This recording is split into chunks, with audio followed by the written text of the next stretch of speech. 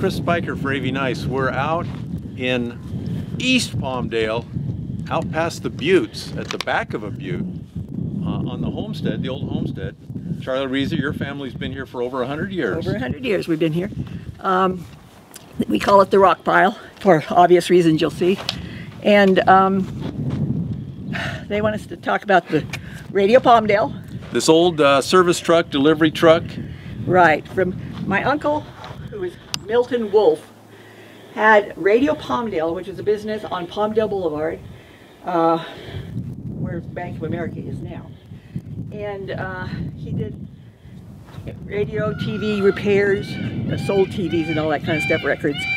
And actually, he started his business in my father's business, which was the variety store on Sierra Highway, where I guess the main meeting room is now, where the library is in town. Just about on the corner of the Boulevard and Sierra Highway. Almost. It was kind of in the middle of that block. And it was called the Variety Store. And Milton had a little spot in the back of the Variety Store that he started repairing, you know, TVs, or not TVs then, but radios and things. And then he moved to this building over on Palmdale Boulevard. And he and his brother, Carl, and the families and everybody kind of just had a wonderful store there for many, many, many years. This was his delivery truck, or pickup truck, whatever. You know, he picked up TVs also. It was enclosed. It was a enclosed top in there, and so that was so many, many years ago, like early 50s, 60s, and 70s. So when this truck got tired, he just parked it. You just park it, because that's what my family does. Well, there are lots of things on the property here. But when you have 150 acres, you've got room for stuff. That's correct. That's correct. And you know, sadly, this is what you end up with.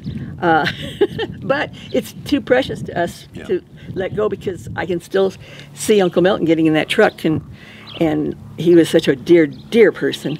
Love him and miss him very much. We think about him every time we see the truck. Yeah, that's right. Even I do. That's right. I think it's a perfect spot for it.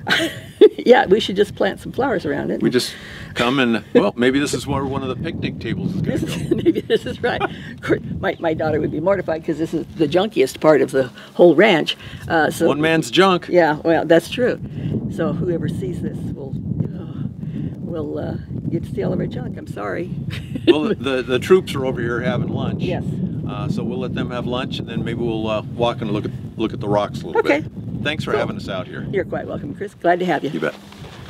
Hey, Chris Spiker. We're checking out a couple of petroglyphs here that were made by cowboys in 1916. I'm happy that when this was a wide open prairie. Although it's still, here in East Palmdale, still a wide open prairie.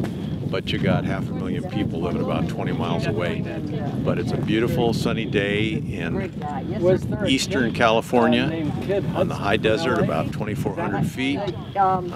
Blue skies, light clouds, snow in the mountains. We're just taking a walk around this old homestead they call the Rock Pile.